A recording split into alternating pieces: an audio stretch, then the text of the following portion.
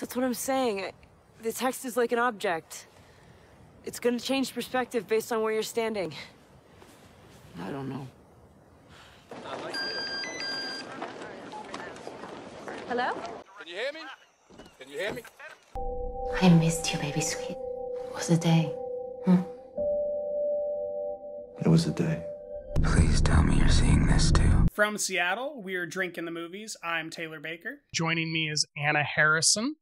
Our resident Marvel correspondent is here to talk about everything but Marvel today. How have you been doing, Anna?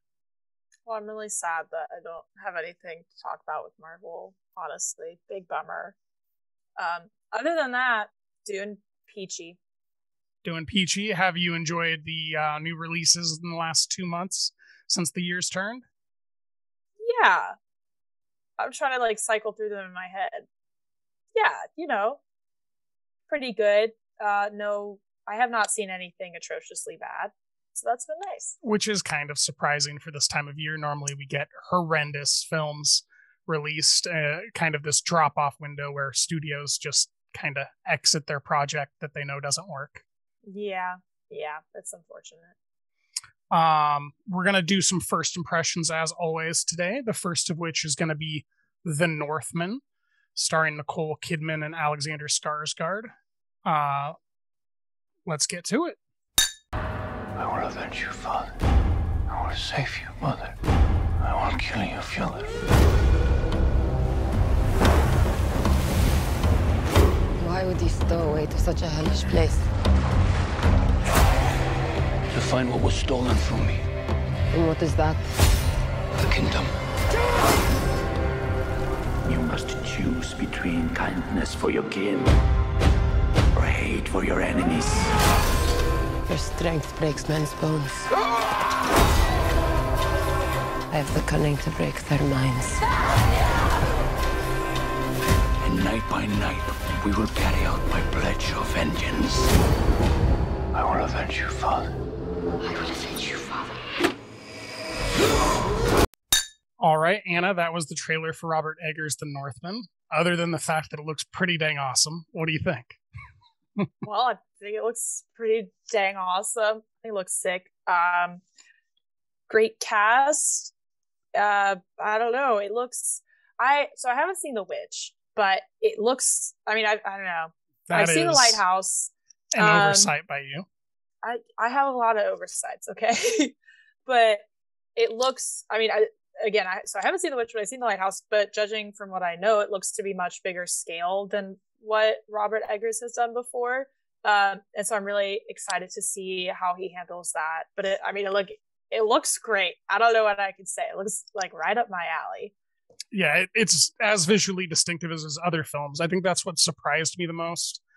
As this was in production, we kind of heard rumors about how large the scale was, and comparatively to The Witch, which is arguably a little bit smaller in scale, even though there's more characters than The Lighthouse.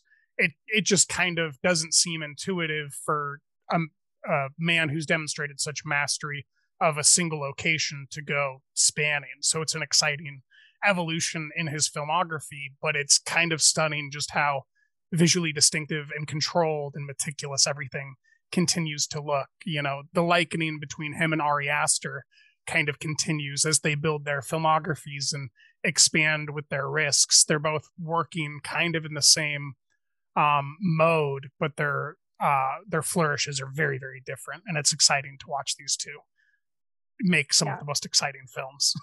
Yeah, Anya Taylor-Joy is a great witch, sorceress person. Oh, she just has that ethereal vibe, Yeah, that uncanniness where you can't really place whether or not she is magical or not.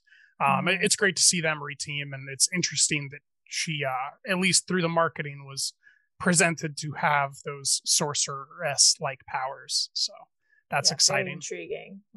The cast otherwise: Alexander Skarsgård, Nicole Kidman. I think I saw Bjork in there.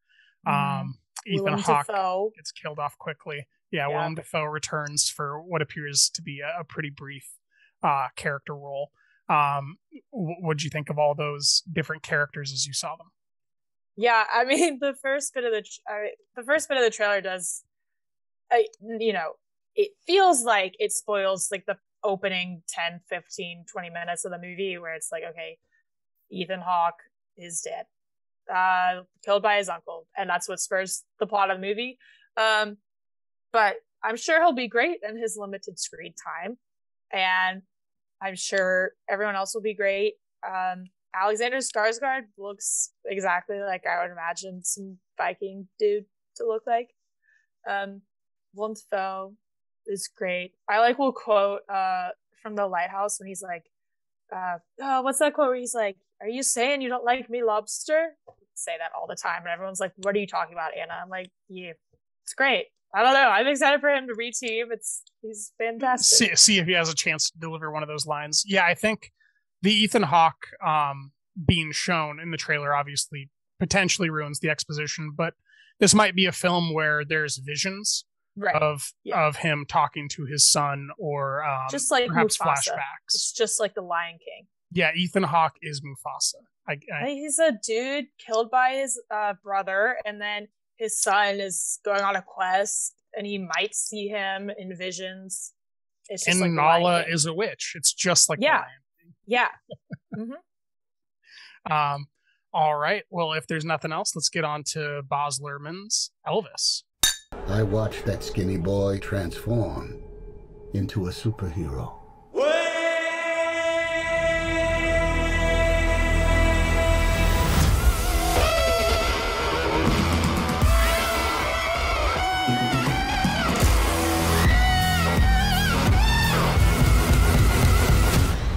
He was my destiny. I wish to promote you, Mr. Presley. Are you ready to fly? I'm ready. Ready to fly. All right, Anna, that was the trailer for Baz Luhrmann's Elvis. What do you think? I am intrigued to see Austin Butler, just because, he was like a Disney Nickelodeon kid, and obviously, I mean, he was in Once Upon a Time in Hollywood, and he's been doing more heavier roles. But I feel like I am not an Austin Butler groupie, so I might be wrong, but I feel like this is his first kind of adult leading role, especially from a director as big as Baz Luhrmann. So I'm very intrigued. I mean, he looks like he's going to be really good. But I don't know. I'm curious in a good way, in an optimistic way, to see how that pans out. I don't know, I feel like recently we've gotten a lot of these Disney or Nick stars, former child stars, that have really made some interesting choices and have actually like not just kind of, I don't want to say gone off the deep end, but not just like petered out. They were actually like built a career. So I'm very intrigued to see him in this role. And Baz Luhrmann always makes big choices for better or for worse. So I'm sure it'll be a ride, no matter the outcome. He does make enormous choices. I like to think of them as enormous, gaudy roller coaster rides. I don't know anything about Austin Butler. I had never heard that name before. I don't think I was familiar with any of his work outside of recognizing him and equating it with Once Upon a Time in Hollywood. So I'm brand new to him as a performer, and I too am pretty impressed by what he was showing us here. There's a lot of in the trailer that signifies that they're actually going to build up the history of Elvis and who he developed his act from and what his influences were, which I think is a good choice by Baz to make. Yeah, I think it's so much more interesting to me to have these biopics, especially ones about musicians. I'm thinking about Rocket Man, which is in a bunch of ways it is a standard biopic, but then in a lot of different ways it's very different, and it tries to like tap into that energy of Elton John and his songs and everything. And it looks like this is going to be kind of in that same vein of like really not just like a cookie cutter thing, that's really trying to make bolder choices and elevate that elevate the story that it's trying to tell. Yeah, it's I know that Rami won for Bohemian Rhapsody, but as a whole, I don't think that film really works. Yeah, And I was trying not to mention that by name, but I'm still really bitter that like Bohemian Rhapsody got all those awards, and then next year Rocketman and Taron Egerton got like nothing. I'm still really mad about it, but it's fine. It's whatever. Yeah, I think it's because Bohemian had just won all that stuff that voters didn't vote the same. But it's kind of doing a comparison. It's you know, even if we go with the better version, which is Rocketman, even though that is a little bit ostentatious and a little bit glamoury, like what Boz is doing here is really, I think, celebrating all the best parts of Elvis, and he's kind of dressing up even the negative sides. And I don't get a sense from the trailer that we were shown that we're gonna get into the downfall of Elvis. So I do think it's kind of it's gonna be fun in its reverence at the very least. Yeah. Also, Tom Hanks in those prosthetics. Wow. I don't know what to make of that. We will see when the film comes out. Was there anything else you wanted to go over with Elvis, or should we get on to Steven Soderbergh's Kimi? We can get on. All right. What do you want from me? Kimi? I'm here. Why don't you run from me? Call Darius. Hey, hotness! Wow. What are you wondering? What do you know? Kimi? I'm here. Reopen last stream on desktop. I need more kitchen paper. Open yesterday's stream.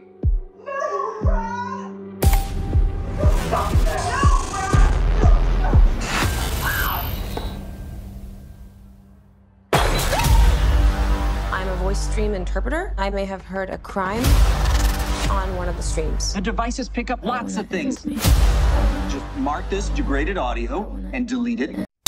All right, Anna. Kimi, starring Zoe Kravitz. What do you think?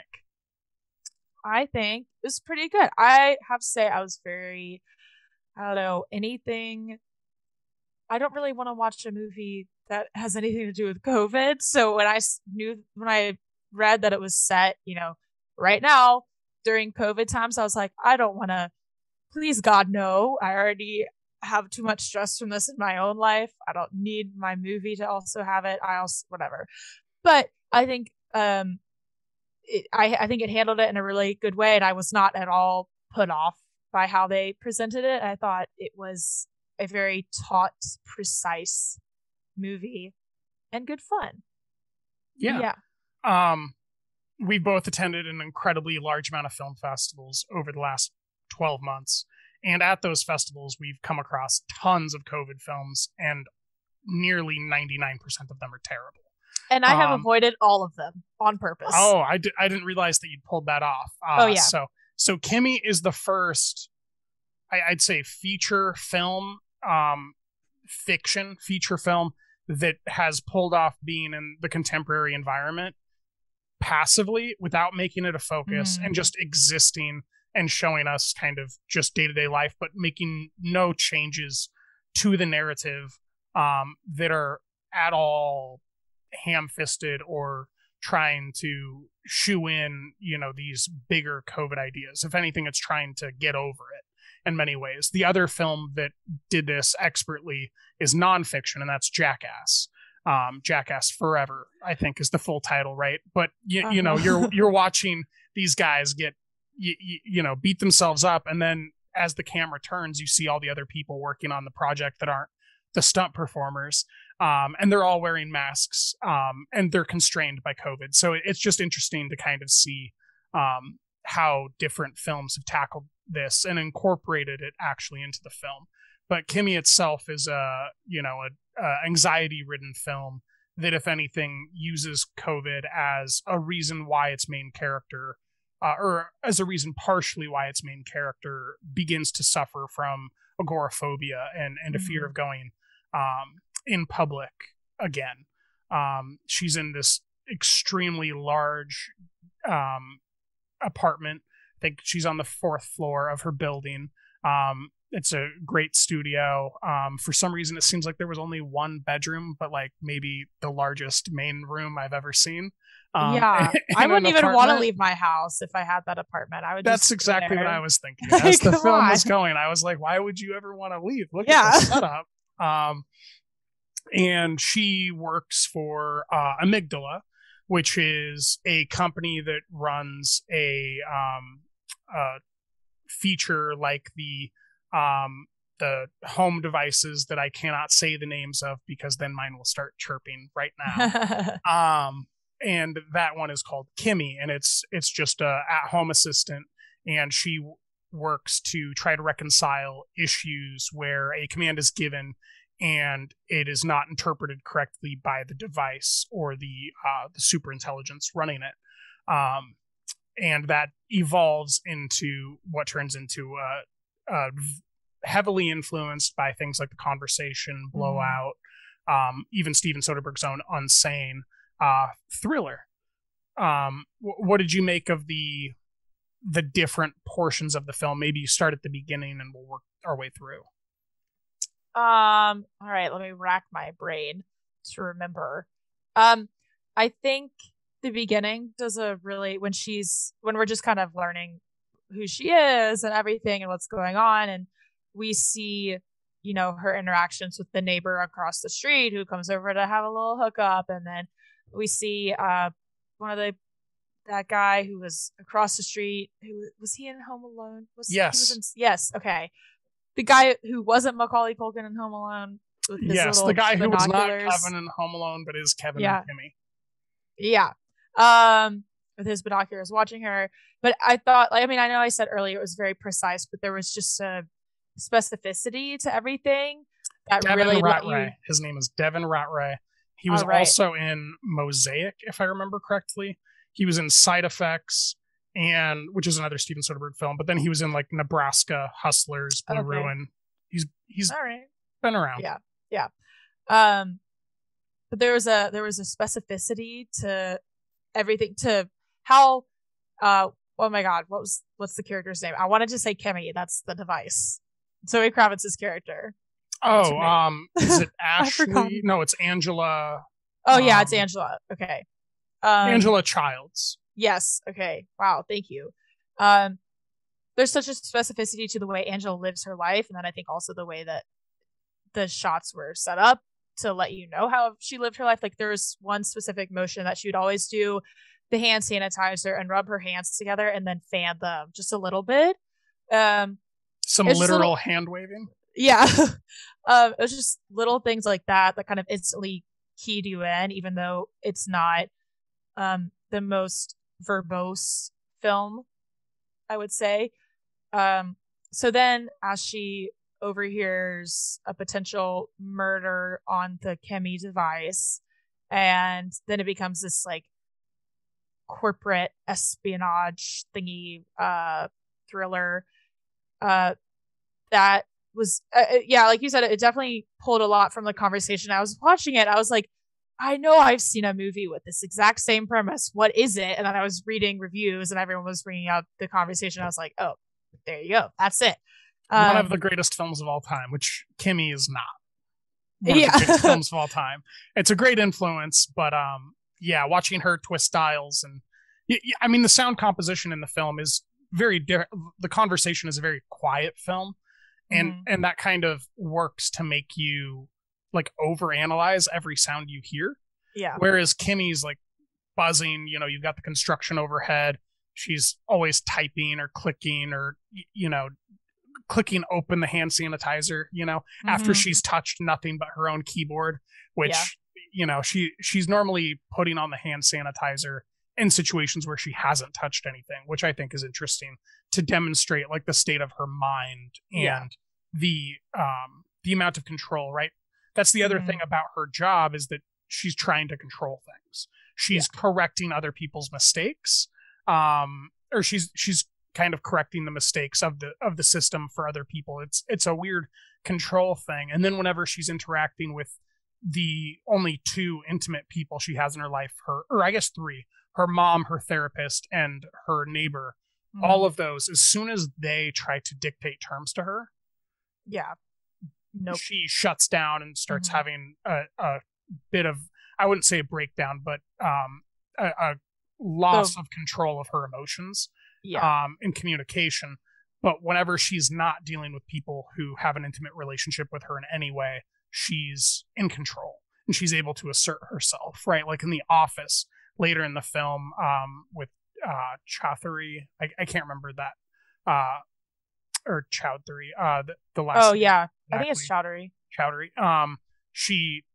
She asks Angela, what are we doing here? And she's like, we're waiting for you to call the FBI. You know, like she's very in your face about it, whereas she can't be with those intimate with her. So it's an interesting development. But as you mentioned, the man comes over at her beck and call, sleeps with her, and then immediately she kicks him out. And she listens to the first thing that she turns on unknowingly is the audio of this sexual assault that this woman suffers. And she knew that she was going to be dealing with this, or she suspected, because she had the Kimi device record that and many other things whenever she was interacting with this man, who turns out to be Bradley, the owner of Amygdala. And he's about to do an IPO, which is what the film starts on, is a ring light interview with him wearing a suit top half and sleep pants. Yeah, in his garage. Yeah. With the fake background, the books all behind him. That was funny. Yes. So yeah, why don't you go ahead and continue and take us from where we left off, where she's breaking down that audio. Yeah. So, I mean, she figures out, or, you know, is trying to piece together what's going on, contacts someone who puts her in contact with Rita Wilson's character, Chowdhury. And, you know, Chowdhury's like, oh, yeah, you know, we at Amygdala, we really care about this stuff. So, like, come in, I'll call the FBI. The FBI will be on the line. We'll get it sorted. Obviously, you know, that's not going to happen. But she goes to the office, which is the first time that we see her leave the apartment. And it's like this, you know, it's very frenetic. And like she hugs the walls the whole time. Lots of angle shots to try to communicate to the viewer how twisted, you know, she feels or the world appears to be. She's always like literally rubbing her shoulder against the wall. It's a lot of, you know, that sideline almost evoking a static shot, even though we're constantly moving. It's like keeping her center frame and focusing on her as she travels along a wall. I think there's a scene where she's fleeing later, and there's this overhead drone shot where we've got a great shadow cast of her on the sidewalk, and she's weirdly sticks out from that overhead view, even though she's just one person in a crowd. Really interesting shot compositions to communicate like her isolation when she's out in public. Yeah, it was very interesting because it felt very isolating, like you were saying, and also like just really claustrophobic and just really stressful. And like she was in, like, it felt like she was in really tight quarters and like being just closed. Everything was closing in on her, even though she was out in public and she was surrounded by a bunch of people, but it felt very alone and very scary. The opposite of how it felt when she was alone. Yeah, exactly. So that was super effective. Yeah, and like and then, you know, she goes to the office, she has this conversation with Rita Wilson, and then kind of susses out that things are not what they seem, and that Amygdala is going to try and silence her instead of risking their stock prices before they go public. And when you say silence, what you're really trying to say is murder her. Yes, kill her. There's a hit that they've put out on her from the same man who performed the hit on the woman that she has the recording of. Yeah, and then it's Jaime Camille and his goons who follow her. I don't know. I only know Jaime Camille from Jane the Virgin. I was having a great time. I didn't know any of the actors. Well, he was Rogelio de la Vega in Jane the Virgin. It was like this very egotistical soap opera actor. He was fantastic. I no, I did. It was great. He was great in that show. But so to see him as this like hitman guy, I thought it was hilarious. So anyway, so the hitmen come after her, and there's, to me, I think some of the sequences involving these hitmen were cool, but I feel like I couldn't entirely get behind the concept, maybe, or the execution of the people themselves. I was like, nah, I don't know. I think that it was by far the weakest part of the film. Yeah. The absolute weakest is, I think his name is Yuri. He's the tech guy that's I totally forgot about the Romanian one. No, that's Darius. No. Okay. And he's the one that helps her. He asks if she wants to have a drink at 6 a.m. I'm talking about Yuri, the one who works for the villains. Got it. And he's like, his mom is in the apartment while he's working. Yeah, okay. There's multiple scenes where he just is like tapping his fingers on ASDF, HJKL. Like he's just like not even pressing, just tapping for like 10 seconds. That's exactly how you hack a computer. I don't know what you're talking And there's about. no text return on any of his 9 monitors. And I just couldn't, like there are certain things in believability that Steven Soderbergh normally pulls off, and he does in the entire film up to that point. And then there's just kind of a break. I don't know if it was the performer or the direction, but that really ruined it. And while the idea of that Matrix, like we're coming for you in the office thing with Angela, when that first happens, it's fun and exciting. We have those sideways angles. She's scared, she's running. But eventually, like, we end up at a very fabricated looking protest scene. Where there's just like way too much space between them, and it's a very nonsensical protest for someone that lives in Seattle to observe, because we have the highest catalytic converter rate theft in the world, as far as I understand it. And the concern very much goes the other way. There's just logistical things as a citizen that are questionable, number one, but number two, it was too sterile looking of a scene. And while the premise of the van kidnapping is cool, if it would have had hundreds of people surrounding the van, I think that would have made more sense if it was a larger downtown. But they were at like a separate like county office on like a side street with a couple dozen people. It just didn't work logistically.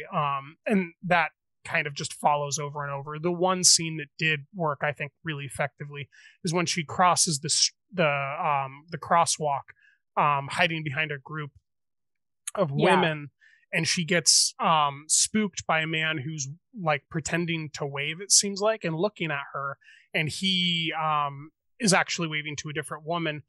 She figures that out as they're hugging, and then she's stabbed in the leg by an umbrella and then picked up by 2 villains. And that was really effective, but everything else just kind of doesn't work. It loses the momentum and the seriousness that the first half had had. Yeah, I agree. There were some, like, I mean, I agree with what you're saying about the protest scene. I think the stuff where she was actually like in the van and was trying to get out, and there were people banging on the van, when the camera was just in the van and you couldn't see outside of it, I thought that was like very effective, very tense when she was trying to escape. And then when she got out, you're like, oh man, this is like, I don't know, 30 people, actors, 30 extras standing together being like, and there were like 3 people in front of the van. Yeah. And this murderer isn't going to run them over with the van. Yeah. Like, not very logistically believable. But it's the tonal control and the camera work and the way that he's editing these shots together that I think is the reason why Kimi ends up working. Earlier we did skip over this. She sets a kombucha bottle half on, half off the counter. As she tells her neighbor to leave after that stressed me out so much. Gotten what she wanted from him.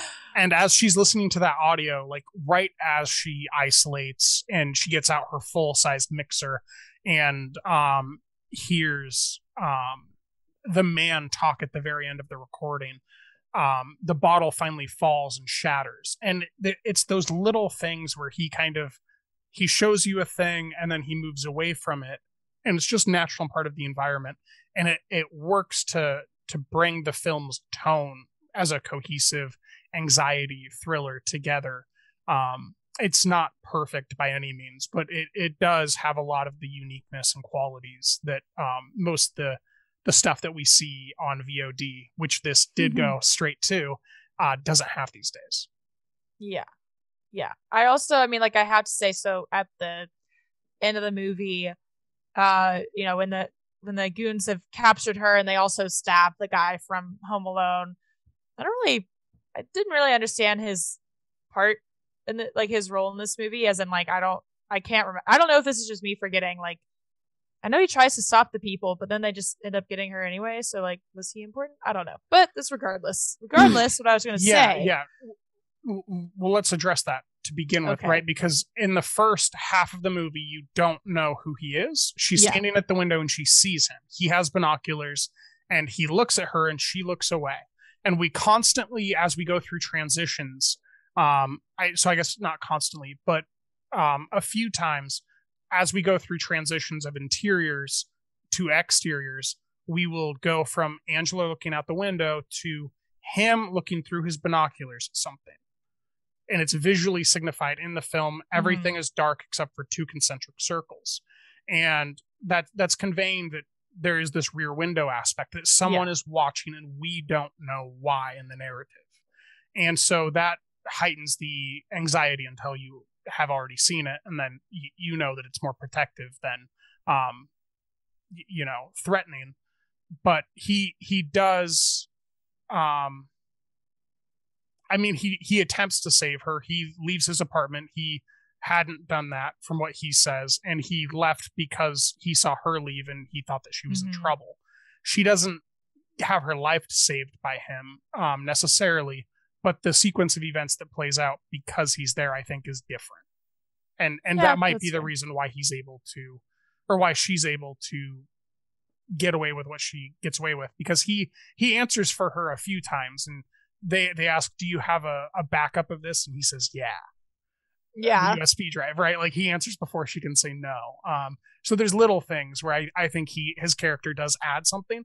It's not important, but it's useful to the narrative. Yeah. I guess I was expecting a bigger reveal or payoff, just given how much, you know, we kept returning to him in the beginning, and you were like, okay, what's this guy up to? And it was just like, nah, he just likes to spy on his neighbors because he's lonely or something. And then he, you know, does a couple of things. I mean, it wasn't like distracting. It wasn't bad or anything, but I was just expecting more out of that.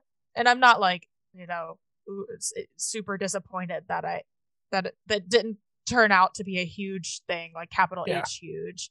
Whatever. I actually kind of like that it wasn't, because normally that's what it would be. And in this case, he was just an innocuous, nice, lonely guy who spies on his neighbors with binoculars. So does she. It's a little creepy. I know, they're both creepy. they're all creepy people. I wouldn't want to. But I will say, when she goes, Angela escapes their clutches by saying to Kimi, she's like, play it's some Beastie, was she playing the Beastie Boys song? Okay, yeah, it was Sabotage. I couldn't remember. Yeah, I couldn't remember if she played it there or if it was a different point, but yeah, she plays it multiple times. But anyway, and so then she goes through the vents to upstairs where construction is happening, gets a nail gun, and then shoots a bunch of people, which was, on the one hand, awesome. On the other hand, I was like, what movie is this turning into? But I kind of dug it, honestly. I was like, yeah, shoot people with a nail gun. Why not? I do like it. I think it's a little bit far-fetched. Oh, absolutely. Not because it doesn't work, but because she didn't ever miss. Yeah. She didn't miss one shot. And she shot a dude in the neck from a ways away with a nail gun without aiming. I mean, she, aimed, but there's no target reticle. There's no sight at all. And she just wings a guy as he's running to a door in the neck perfectly. So, yeah, I mean, there is that question of what did this turn into, and it is kind of a celebration at the end. But it's, I mean, itself, it's a film about, human greed being the thing that's evil, right? She saves herself by using Kimi. So Kimi itself is not the evil tool. Kimi is also what documents the crimes that are happening. Mm-hmm. So there's this interesting thing where the tool is neutral and it's the people that are good or bad. And that's what I like about Soderbergh, is it's always the thing that is a tool and then the people that are good or bad, whether it's Mosaic or Unsane or, Kimi. Yeah, I wasn't, I mean, I haven't seen a lot of Soderbergh films. I've seen Logan Lucky and I've seen Magic Mike.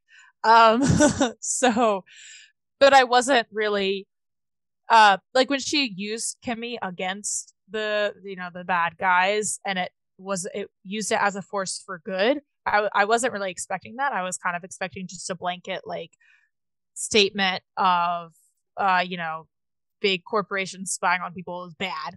And that is a good blanket statement, but it also shows that there are nuances to the actual devices themselves, and I thought that added a really interesting layer to the film, and I think that elevated it a lot in my eyes. So I was also kind of intrigued. At the end it shows that she doesn't have the Kimi anymore. Obviously the company tried to kill her, and then when she revealed everyone, and it went under.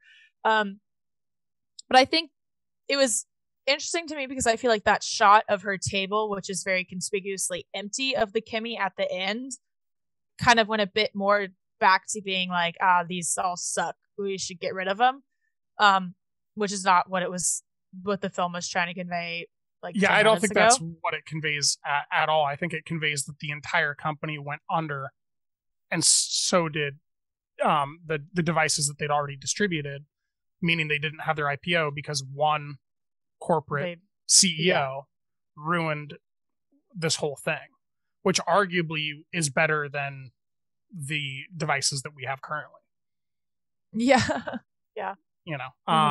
So I think it was a little bit more neutral, but that's an interesting reading. Was there anything else you wanted to address with it?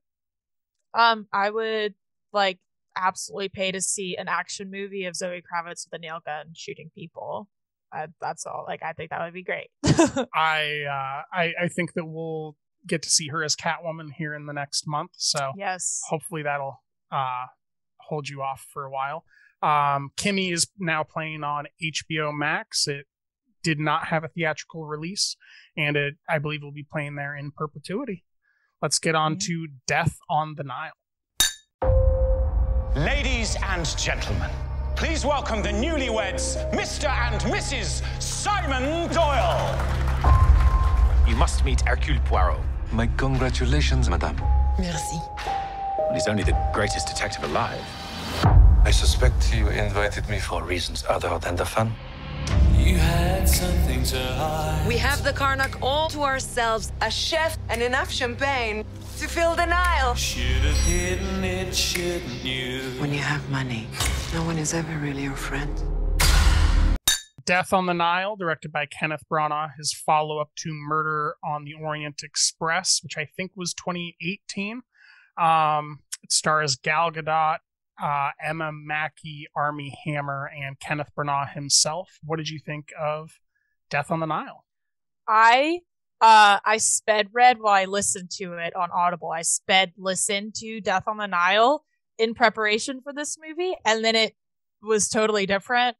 And I felt kind of annoyed that I spent all that time. However, the book was great and it was totally worth it.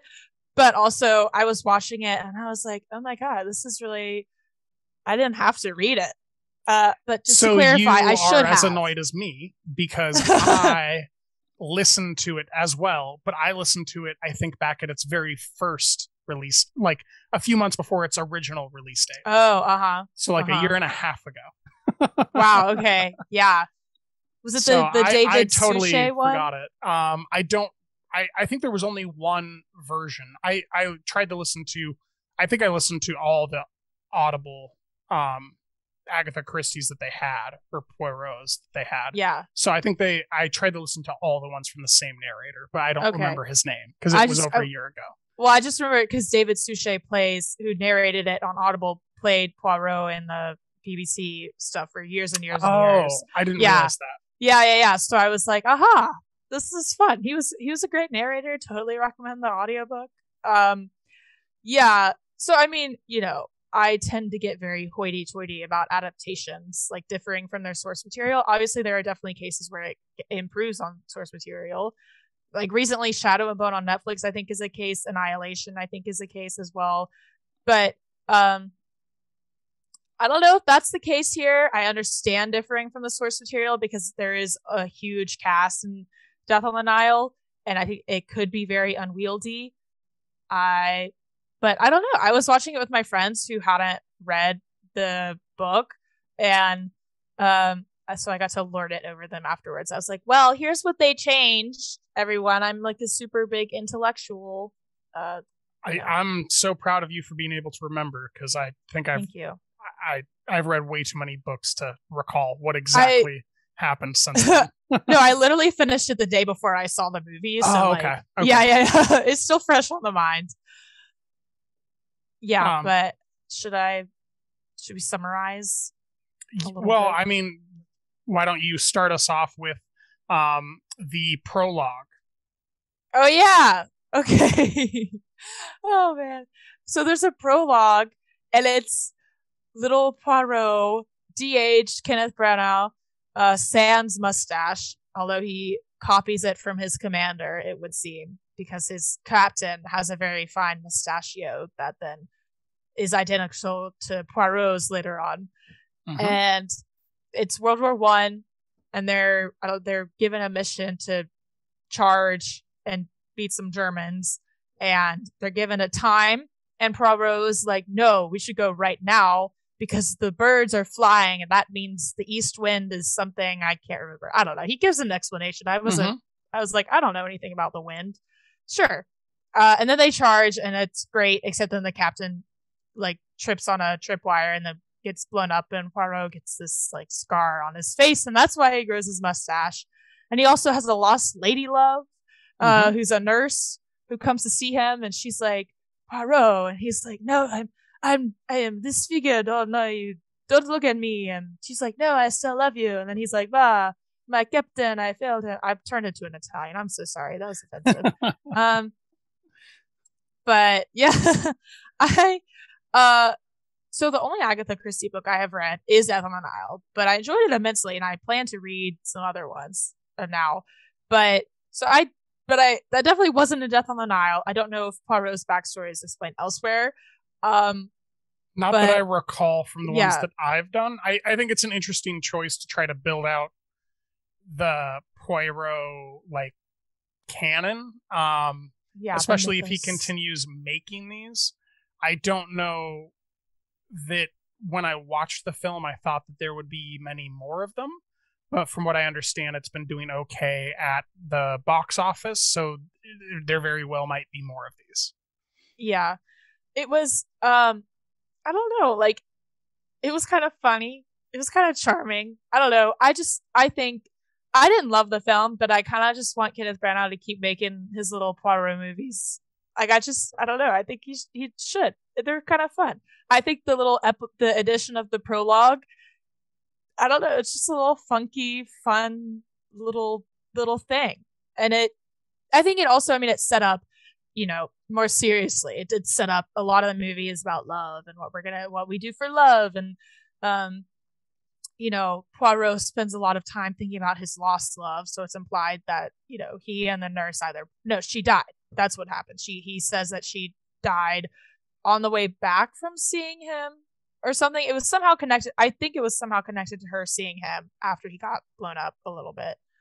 Because he seemed to blame himself for it. But regardless, so, it does set up the themes of love that's very prevalent throughout the movie. I think it also sets up the finale scene. I think what was the finale scene with Sophie Okonedo, where he goes to see her and he's shaved his mustache off, which is something he grew to cover his disfigurement. So it's kind of like he's accepting himself and acknowledging that he wants love at some level, which is an interesting flourish. Mm-hmm. But aside from all that preamble to the film, which does introduce us to the romance, there is a wedding that's going to take place between Gal Gadot and Armie Hammer. And Armie Hammer had previously been engaged to her best friend, played by Emma Mackey.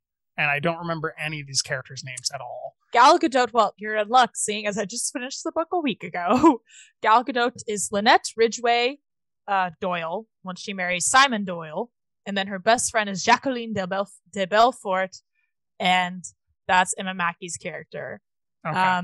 Yeah. And then there are a bunch of other people. And that's too. our love triangle that builds into a love pentagram, which builds into a love hexagram. I don't know. It goes very far and wide. But Poirot is seemingly on vacation when he's really investigating whether or not his protege from the previous film should be allowed to marry Letitia Wright's character. And that, I think, should have been played very differently in the film, because it would have added more intrigue to the early portions where we're just kind of looking at gauzy, overglossed images that are kind of vapid of meaning. But yeah, I guess, what did you think of that introductory sequence where he's asking for all those, what were they, truffles or cookies, and he's watching Gal and Armie and Emma dance? Like I was sitting next to my friends, and we were just, I don't know, we were giggling a lot because I don't think we expected the movie to be as sexy as it was. But like, those dance moves were steamy. Like, Armie Hammer was all up in their crotches all the time. Yeah, it was full on air coitus. Yeah. And I was like sitting next to a family, and I was like, oh my God. This is not, it was not as kid friendly, I think, as they were expecting, maybe. But I thought that scene was like the dancing between Armie Hammer, cannibalism accusations aside, and Emma Mackey was just like electric. Emma Mackey, especially, I think she just has like a ton of charisma. Yes. And it was super watchable, gorgeous. Also good at also talking attractive. words. Yes. Which Gal was not. Yeah, you know. Mm-hmm. That was an extremely painful part of the film, is she would deliver those lines. I just read in someone's review earlier this week that it sounded like she was commentating an advertisement at every line delivery. And I was like, that's exactly what it is. It's like this flat delivery to the camera, not to like her counterpart. Like the same amount of charisma that there is between Emma Mackey and literally anyone she's interacting with is the opposite of Gal in the film, which is really interesting because things like Wonder Woman, right? The whole film loves her, and like she's just incredibly charismatic. But here, through Kenneth's direction, that just doesn't work. Yeah, and it's Gal obviously is a very attractive woman. Like, no, let's not beat around the bush here. She's gorgeous, but in this film, she was kind of like a charisma vacuum. And so compared to Emma Mackey, so Armie Hammer and Emma Mackey have their dance, and it is very sexy. It's very appealing. And it's like, whoa, these guys, like they have fun. And then they go, and Emma Mackey introduces Armie Hammer to Gal Gadot, and they have a little eye moment, and then they go dancing, and then he is again all up in her business as well. And even though, Lynette, Gal's character, is supposed to be just like gorgeous, gets everything she wants, because she's very rich also, and like, has never had anyone really say no to her because she's beautiful and charming and has a bunch of money. But it just didn't, like, the casting didn't work here because they were dancing, and I was like, literally, just go back to Emma Mackey. Like, y'all have so much more chemistry. this is just, it's two really attractive people dancing, but it's not doing anything for me. And it doesn't. And then when Simon and Lynette go on to get married, you're like, I don't buy it, because Simon and Jacqueline, were clearly having a lot more fun, even if the film didn't mean to portray it that way, even though the film was like, no, look at Simon and Lynette. They're like, they're going to be this do kind of wonder if that's something that Kenneth wanted to pull off, though. Yeah. Is this idea that this feeling that you're seeing something happening that's false, and you don't really know the full extent of why, right? That's kind of why Agatha Christie's novels are great, is because you know that she's presenting you this at this weird perspective because she wants you to freeze up on it, and she's counting on you getting the wrong reading, which is going to make the ending so much better. Right. And I think that Kenneth had the same idea in mind, but at some level, Gal just ends up being a cardboard cutout. Mm-hmm. And I mean, you seem to be very infatuated with the dancing aspects, but to me, it's in the same sequences, it's the dialogue that I think really signifies my issues with the film, which is when Emma and Armie are talking, there's this like locked gaze they have, and this total one-to-one interaction in front of the camera that is not there. But when it's Armie and Gal, there's a superfluousness to her performance where it seems like she is putting on airs and acting to act away rather than trying to actually engage with Armie. And that continues as they get on the boat, as they have their interactions while Emma Mackey is quote unquote stalking them along the shores of the Nile.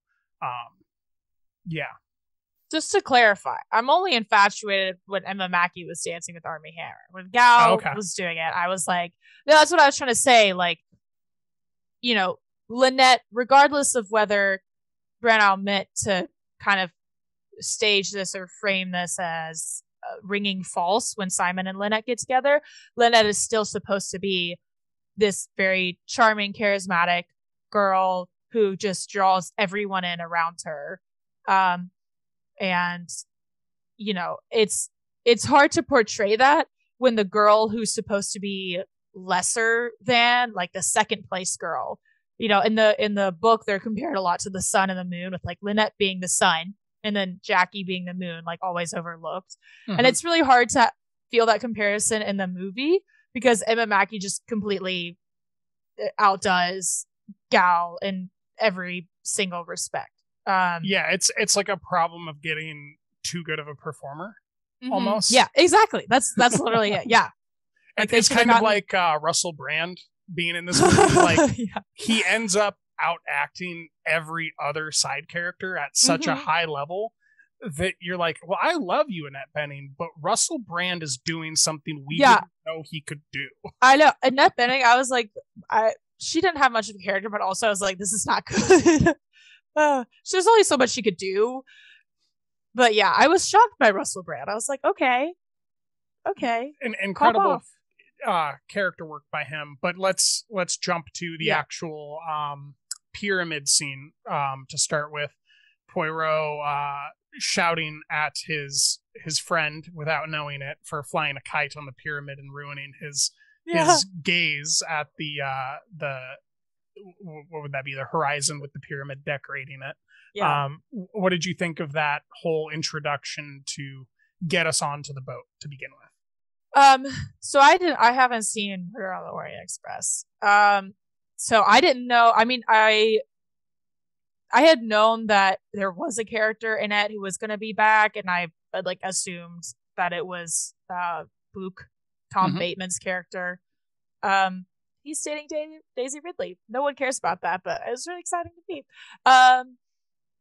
Anyway, so and even not knowing that he was in Murder on the Orient Express and clearly was helping Poirot out with that, I was like, okay, obviously those are buddies, so I kind of inferred that they knew each other. The whole don't want to like harp on about book changes, but because I know it's like not the point of this. But so in the movie, it's everyone is brought together by the wedding party to get on the boat, and they get on the boat as a way. Armie Hammer, quote unquote, devises that as a way to get away from Emma Mackey, who's stalking him, and Gal Gadot. So in the movie, it's everyone is brought together by the wedding party, including Poirot, because Book is like, join the wedding party, friend, because I'm here for the wedding and you're my friend, so come here for the wedding also. And so Poirot also gets swept up into it, and then they all go on the boat. And whereas in the book, it's just random, it just happens that there are all these people on the boat, and not all of them are connected to Lynette. Some of them are just there. Some of them are there for Lynette, but pretend to be just happenstance there.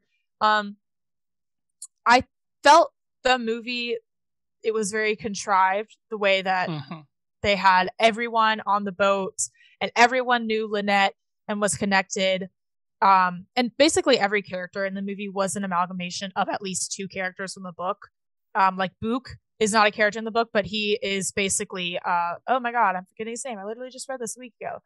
Tom, whatever. His name is Tom. Yes. And his mom, he's a big mommy's boy. Yes. Oh my God, I'm Googling this. And Tom is in a lot of the books, if I remember correctly. Is he? Okay. I think so. I think that he's one of the primary characters that I ran across in like 4 or 5 of them. I think I read like a dozen of the Agatha Christie's last year. And there was constantly that side character, or a side character. Tim Allerton. There we go.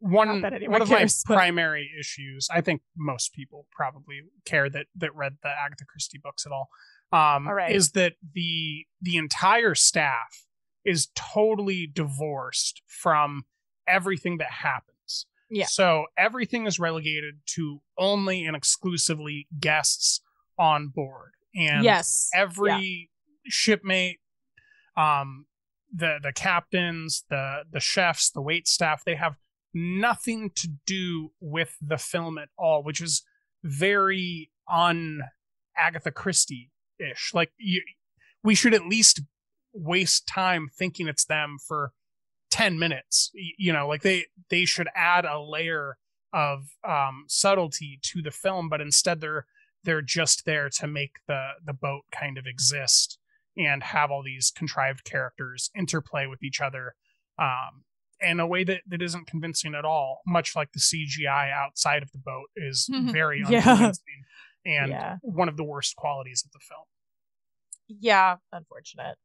Yeah, it felt, I don't know, I think it was just a lot more effective when there was a wider net, like in the book, whereas this, it was, I don't know, all of it just felt very, like I said, contrived. Like, oh yeah, well, this person is also here for the wedding, and they, have a motive this way. And it felt far more like, I don't know what I'm trying to say. I don't want to say like amateur, but just the way, like the fact that it was a murder mystery and everyone knew each other and it was all primed. Maybe? Yeah, I don't know. I just didn't feel because it's definitely decadent enough to not be amateur, but like it's made up of so much like bullshit that it's hard to take the movie that seriously as you're watching it. Yeah, I mean, it's more like just the premise. It just felt too neat and like wrapped up in a bow to have everyone be as a part of the wedding party and everyone get on the boat. Whereas again, in the book, it's like far more natural. Like all these people are coming together, and it's less like, oh my God, we're going to have a murder mystery, so we need to have everyone together and everyone related to the person who's going to get killed, versus oh yeah, we're going to have a murder mystery, but first we're going to build up all of these different people with different motivations that aren't just connected by the one person. I don't know.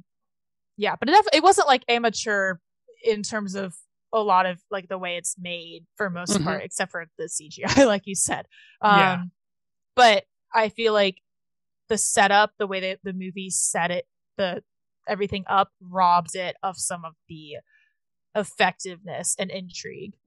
Yeah, it makes the payoffs not ring as strongly as Murder on the Orient Express did. I know you haven't seen it, but one of the interesting things that Kenneth did in that film with the sets is that everything was open topped. So he could have his camera go over a wall and into a room and then back up and over another wall and into another room. So you could see characters in the rooms being themselves all in one take, which created some really interesting dynamics to the filmmaking. But here, number one, we don't have that open top room. Two, we're always constrained by the doorways that he's going through. And while the exterior shots of the boat are interesting, they're kind of reminiscent of classical Hollywood in a lot of ways that is pleasing. In the end, none of the cinematography choices really feel nuanced Inspired. in a way. Well, I think they're inspired, or at least they're homaging, bigger films like The African Queen or things like that. There's particularly an overhead shot where I think it's Army and someone else are on the stairwell, and Poirot is looking down at them accusatorily and yelling at them. So there are a couple interior shots in that larger room with the stairwell that are interesting, but otherwise the direction that was, to me, interesting and intriguing that Branagh had shown us in Murder on the Orient Express and just in Belfast is very absent here, right? That opening, have you seen Belfast? Yeah. That opening scene of Belfast is one of the most interesting pieces of cinematography that hit cinema screens last year, and we don't get anything close to that in this film. There was, I was skipping ahead of it in the plot, but after Lynette, spoilers, is killed, she's the death on the Nile, or one of the deaths on the Nile. One of the many. Yeah. There is no. It's actually no. It's before that. It's when Simon Army Hammer is quote unquote shot in the leg, and the doctor Russell Brand is taking him to a room, and it's this long tracking shot of them coming from the room out, and then going into going along the hallway, and then going into Russell Brand's room, and Jacqueline is also there, and she's losing her mind and everything. Yeah, we passed where she's getting injected, right? Yeah, I thought I really liked that, and I did too. It also telegraphed the importance of that moment, though. Yes, yeah, for sure. But that I thought was really interesting. It kind of, I don't know, it kind of looked a bit like a play set, like a theater set. I don't know. I'm thinking about the Noises Offset, which has 2 stories. That's really specific, but whatever. So, but it had just things were going on, and it wasn't necessarily always in the foreground, but there was always something going on. It was just very fluid, and you knew that everything was happening all at once. And I thought that was one, maybe one of the only moments where I was like, that looks really cool. Yeah, that's cool. That feels like classic Hollywood, where there's this big ol' fake stage, and there's all these people that are doing their specific things while the camera follows these people do the specific thing. That's where classical Hollywood is fun, and I think that's where Branagh is at his best, is when he's trying to do this cinematic interpretation of what you would see in a play. That's, I think, where he's always been at his best, and I think that's what he got away from here, especially with those CGI exteriors where you lose your stakes entirely. And I question whether or not having the same thing but with those decadent painted backgrounds that we used to see in the 50s and the 40s would have been better. Just go full classic Hollywood and show us a painted background. But you mentioned kind of the ending and the comeuppance. I don't think we need to get into the entire logistics, but what did you think of that finale sequence? The thing is, I don't think the movie spent enough time building up the other suspects and actually making things believable. The twist wasn't really a twist, and that's not just because I had read the book beforehand. I think it was because none of the other suspects seemed like they actually would have anything. They would actually kill anyone. There was no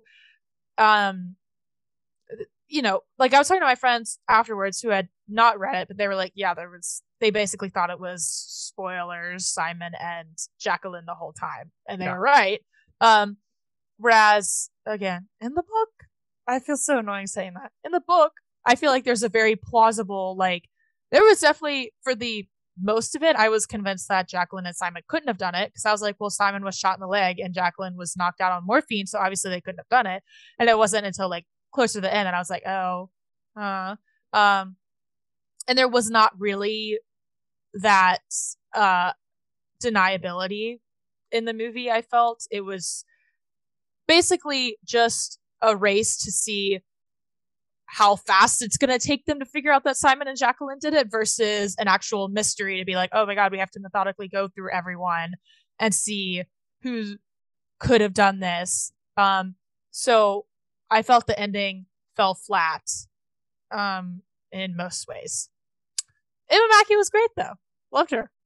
Yeah, I would agree with just about everything you said. I do think that there was a question of how many other people were involved. But I mean, there was no doubt that Army was responsible, and if he was responsible, then due to the scene that you mentioned at the very beginning of the film where they're dancing magnetically, it's like, you know that they're in cahoots together. Yeah. And then it's just a question of, well, do they need the lawyer? Do they need the doctor? Like, who else did they need to pull this thing off, type of a thing. I think that he is able to, even though it was pulled off poorly in this case, I think he's able to bring your attention to the focal point in a way that other directors wouldn't. With that end scene, he's able to kind of take all these different moving character threads and try to make you invested in watching the way it's going to play out. Even though you already know who is the perpetrator, you don't know what that interaction is going to lead to, if more people are going to die, that type of thing. So I do think that it's interesting how he pulls that off, but I can't say that this inspired me to think that he really needs to make another one, and that would necessarily be a good idea. If he did, I would prefer he goes to the countryside. I can't remember the name of it, but there's one where they're just in the countryside, and it's very small, a couple houses, and they're just trying to solve a murder that happened before he arrived. And I think that low stakes, no need for CGI, just normal detective type story, you know, your classic Batman detective story, is exactly what he needs to do. Because in Belfast, he showed us how cinematic he can make everyday life look. And I would really like to see him go that direction, because it's probably honestly a lot cheaper, because you don't need this kind of extremely large star-studded cast to do so. But that's my 2 cents. Is there anything else you wanted to go over? No, I think, you know, I know I've been like ragging on about, well, actually in the books, but like, just to clarify, there are a ton of people in Death on the Nile, the book, and like it would be very, very hard to make a 2-hour movie and give all those people the screen time. Breathing room. Yeah. So like, I totally understand combining people. Like, that's fine. I just, I don't know. I don't think the combinations always worked really well. And I think it was maybe whittled down a little bit too much and made a little bit too, everyone knew each other all the time. But you know what? I don't, like, at the end of the day, I still enjoyed it. You know, it was a fine way to spend a Sunday afternoon, or whenever I saw it. It was a Sunday. That doesn't matter. But like, perfectly enjoyable.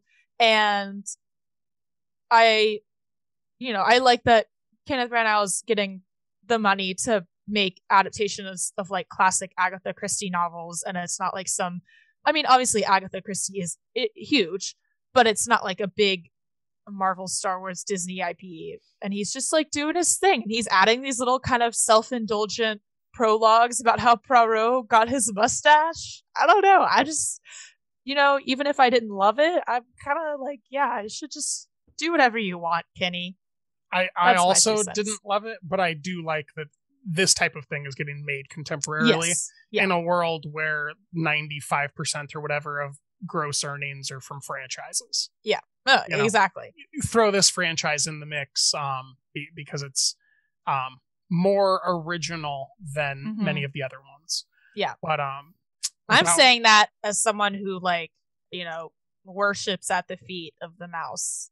That's a joke. Also, I think I have a healthy dose of self-awareness about that. But... Yeah, you just keep repeating the joke, and maybe one day you'll believe it's a joke. I know. One day. All right. Without further ado, let's get on to Reed Carolyn and Channing Tatum's Dog. I need to get back in the game, sir. You want to get back in the game? Prove it. Sergeant Rodriguez was a legend. Family funeral Sunday outside of Nogales. They want his dog at the funeral. You do this, and you're back in the game. She won't work with anyone. One minute she's good, the next minute she's sending 3 guys to the ER. What's up, dog? And you're gonna go on a little road trip. Easy. Why y'all so scared of? Smell it out big time.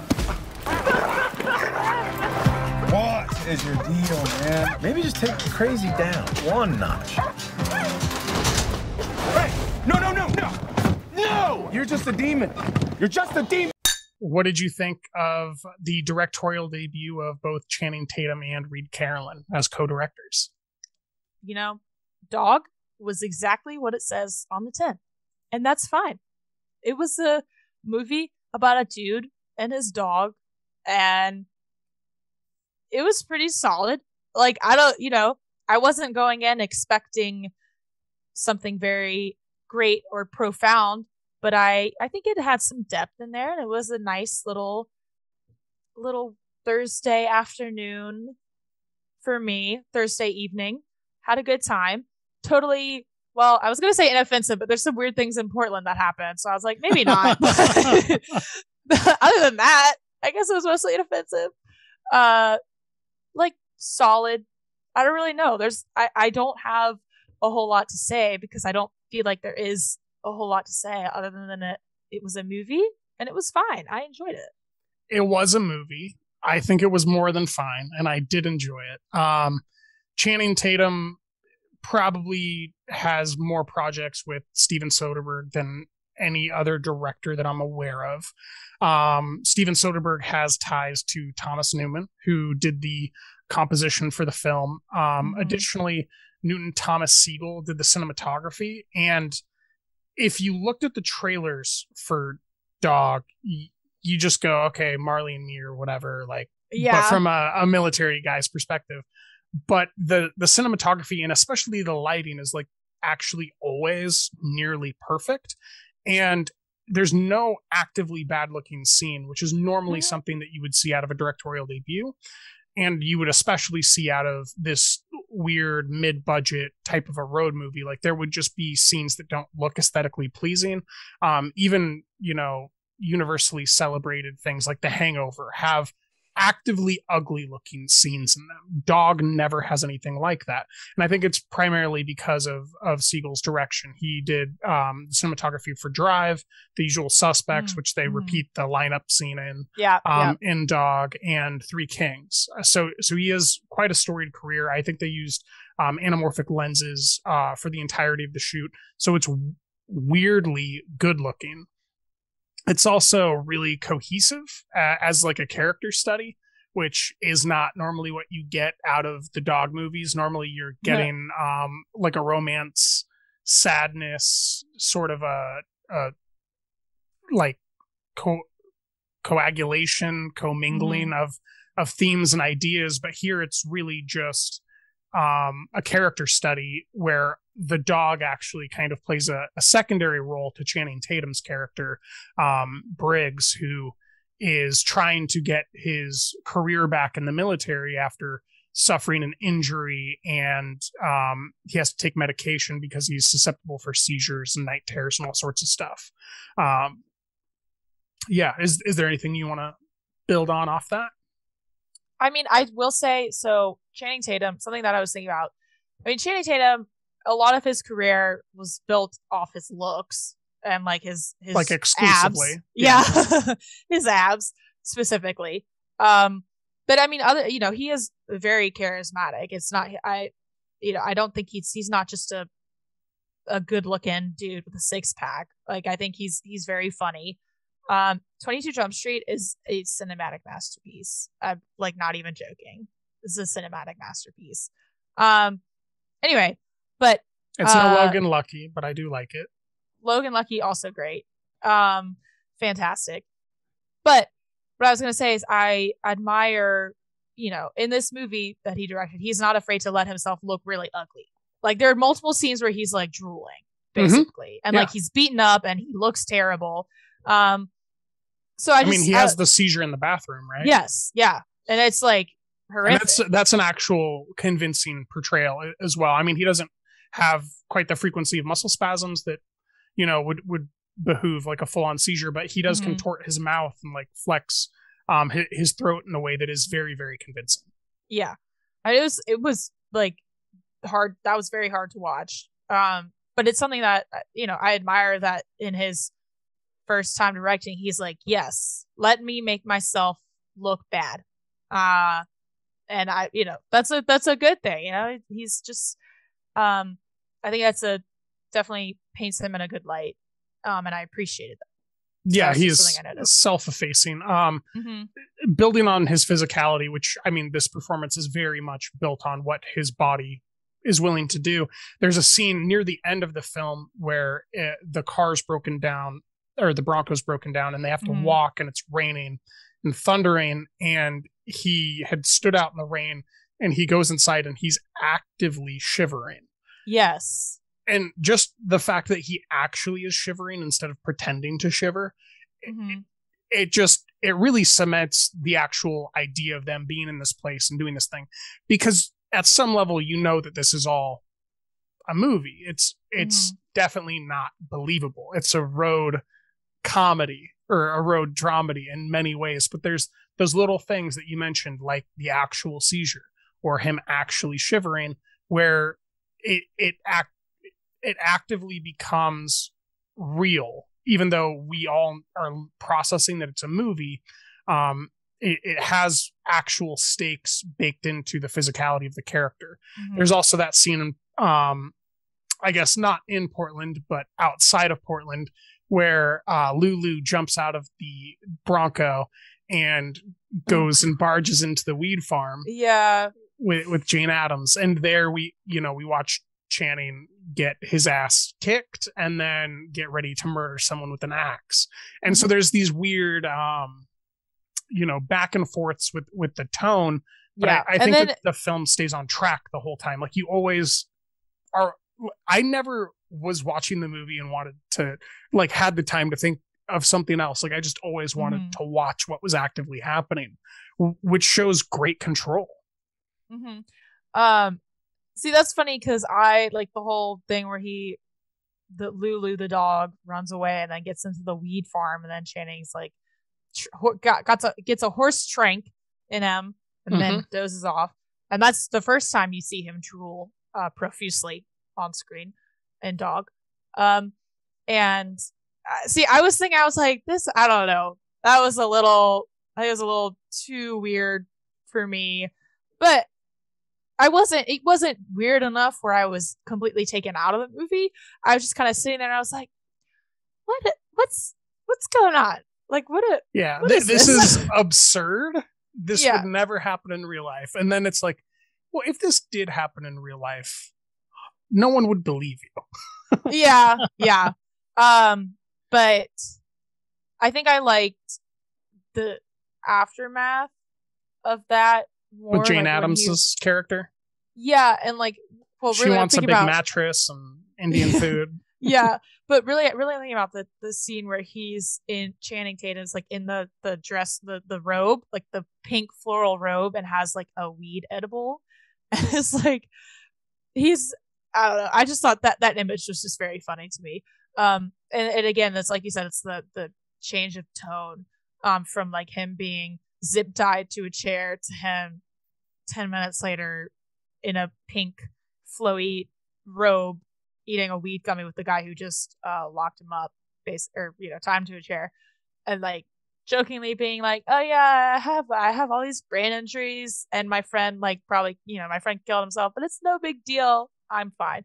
I liked that part. The things leading up to that, I was like, I don't know about this, but again, it wasn't. I also think that the movie, I wasn't really taking the movie entirely seriously, not in a bad way, but just in like a. It's not a movie that behooves being taken too seriously, right? So like, I didn't really mind that it was so weird like that. It wasn't. It was out of place, but I wasn't just like, oh my god, this movie like is trying to be high art and it's doing this weird thing. Like, no, like, who cares? I don't know. It's just it's trying to be a silly, serious character study, and also like an appreciation of the dog specifically, but also a way of, I think, communicating the trauma that comes home and the inability to confront that trauma and the denial that so many service members come home and put themselves in. And there's that line, right, where I think it's the guy from My Name is Earl, and I'm forgetting his name. He's a great performer. Says, you put the whole country on your back, but then you come home and you can't even talk to your friends about what you feel. And it's just like, there's little bits of very sincere reflection of the lives of service members that make the film really earnest. And I think that that's why it has so much goodwill from me, at least. It's also a film, from what I understand, that is based in its inception on a documentary that Channing Tatum had produced back in 2017 called War Dog, A Soldier's Best Friend. And it's through that interaction with them that he'd come up with this idea for a dog movie, which is how Dog got its name. Is as they were writing it, they were just like, the dog movie, let's, and they influenced it off of the events of that documentary and those relationships. So I think that a fair amount of it is kind of, especially what's in the binder, is influenced by real things, which I think translates to the film and is what makes it so personal. It's a weirdly personal feeling movie. Oh, I didn't know that. That's interesting. Yeah, I really liked. I mean, it was definitely very empathetic towards the service members, the veterans portrayed in the movie, and like, I mean, I think it did a very good job of doing the character study of Briggs, and it's not like, I don't know, there was no like, tying everything in a little bow and being like, he's cured, the dog fixed him, and he fixed the dog, and they're better together. Like, obviously there's a bit of like, there's a bit of that going on in there because it's a dog movie. Great. But it's really just like, they're broken, but if they're together, they probably won't commit suicide or be put down. Yeah. But yeah, so I really, and like I said, the bit where he's like flipping through the book with that guy and is, in complete denial about his own issues and his friends' issues and what they've gone through and what the dog has gone through. I think also there was one moment where they're in the hotel and he puts on the TV the footage from Lulu's like, greatest hits. Yeah, where she's just like killing people, and I was like, holy shit, that's horrific. But I think that was a really good moment because both he and the dog were just so flippant about that. It's just because like that kind of violence was just normal to them. And I was, that contrast there I thought was very effective because I was watching it in the theater and I was like, oh my God, like that's messed up. That's fucked up. Yeah. So I really like that moment. I think it handled things like that very well. Yeah. It shows I mean, there's that line where the dog doesn't know it's at work. And I think that's also from the same guy who was in My Name is Earl that I mentioned earlier. So you have to like teach them that work can be fun, so that they don't associate it with the traumatic event that they had. And Ethan Suplee, that's the guy. That's his name. He's a fantastic actor, and he's only gotten better. as he's aged. I think that most the road trip before California is where the comedy really has its best aspects. There's the hotel scenes and that Usual Suspects lineup that occurs for a while in California, but kind of everything else ends up being about the character development and maturation, especially the final scenes as he comes back down to California to live. What do you think about how they delineated up those moments of dramatic tension versus comedic tension? Hold on, I'll get back to that. But I want to circle back to like the thing, like at the hotel. So the reason that he goes into the Usual Suspects lineup is because Lulu sees a Muslim man in like a turban and attacks him because that's what she's been trained to do. And that was also a moment where I was sitting in the theater. I was like, oh my God, that's like horrible. That, you know, and I think, look, the film is not trying to have like big social commentary, really. I mean, it has like, it definitely has social commentary. But that was definitely something where I almost wanted them to pull on that thread a little more, because it basically ends with the guy who had been attacked being like, yeah, I'm not going to press charges. You need to get professional help though. And Channing Tatum's like, yeah, totally. So, you know, that this is a film, I don't know if it's equipped to deal with all of this social commentary that's going on there. And I don't think it wants to try to do that, but I would have been intrigued for them to pull on that thread a little more. Because that was another instance where I was just like, oh my God, like that's, you know, terrible. And there's a lot to be said there. And, you know, it is literally just the dog doing its job. Like, and there were just a bunch of layers there that I was like, that's really interesting. I would like to dig into that more. And the movie doesn't, which is not necessarily a flaw, because like I said, it's not trying to be a huge social commentary piece. And I don't think it would be good if it tried to do that. But it's just something there that I don't know. I don't really know. I don't know. Yeah, I think that its strength is that it shows it and it knows the importance of showing it.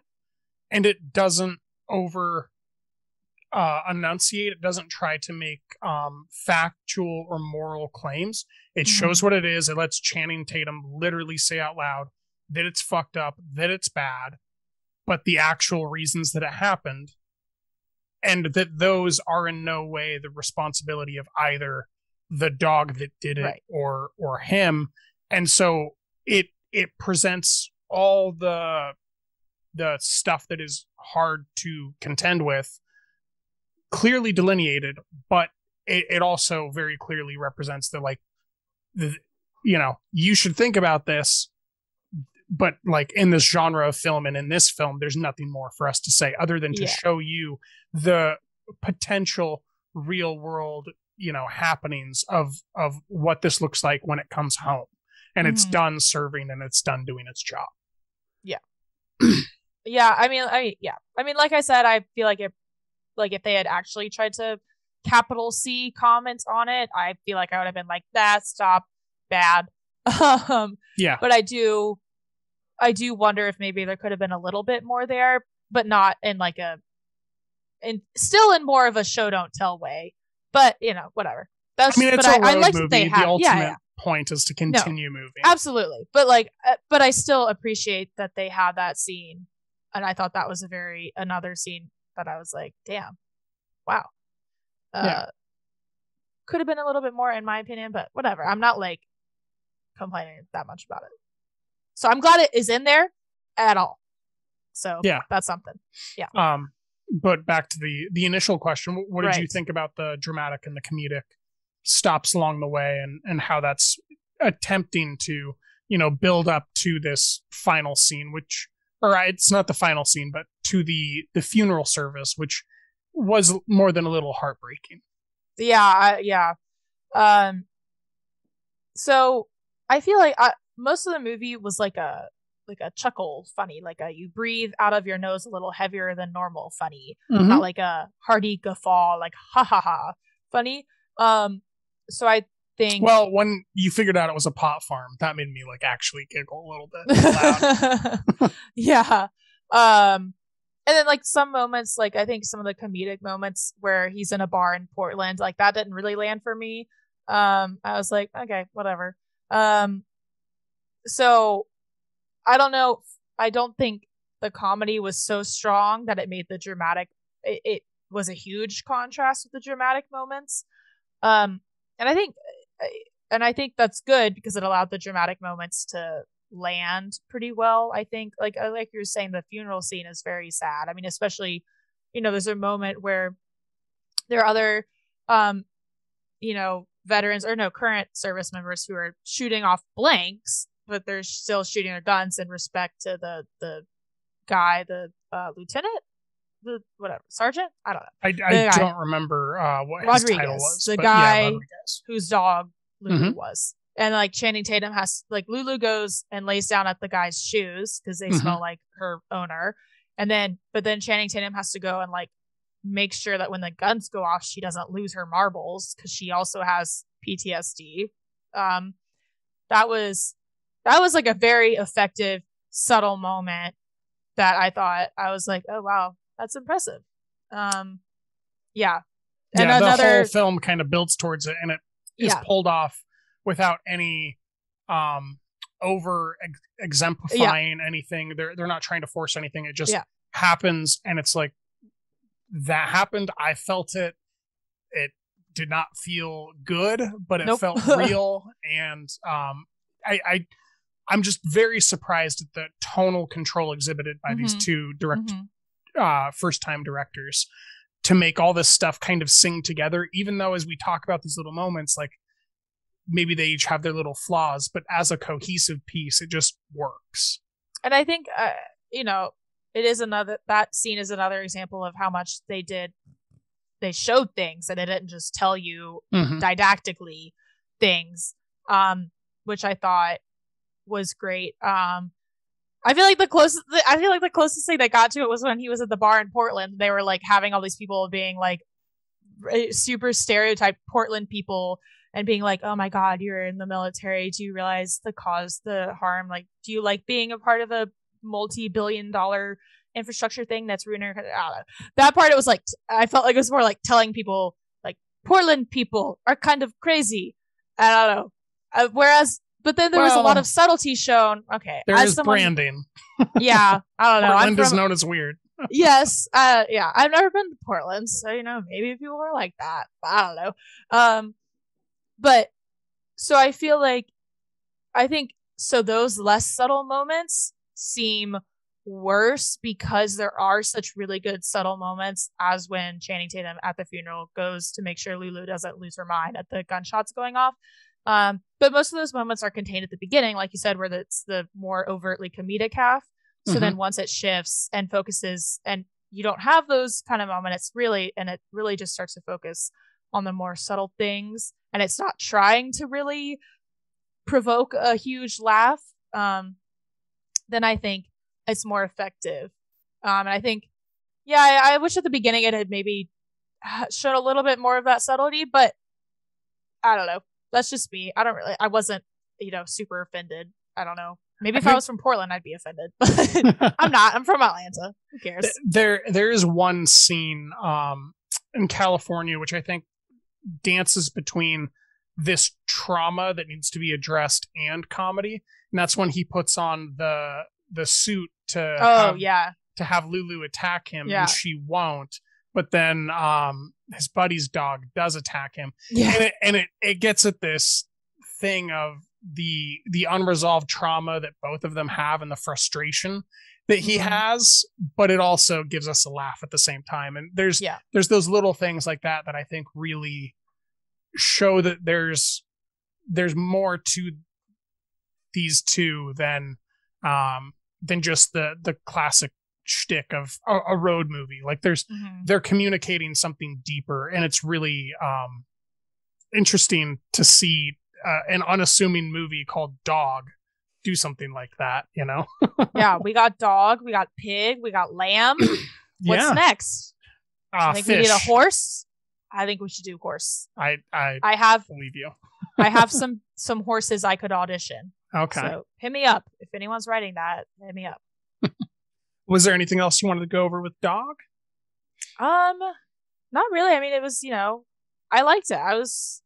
I didn't love it, but I thought it had some really good moments. And I thought the three dogs who played Lulu were fantastic actors. I agree. They were terrific performers. Couldn't have asked for more. Yes. I have I know someone who breeds Belgian Malinois, like the type of dog that Lulu is. And I know there was some movie that released a few years ago. I can't remember. I feel like Robbie Amell might have been in it. Whatever. But it had a Belgian Malinois dog in it. Or no, Kate Mara was in it.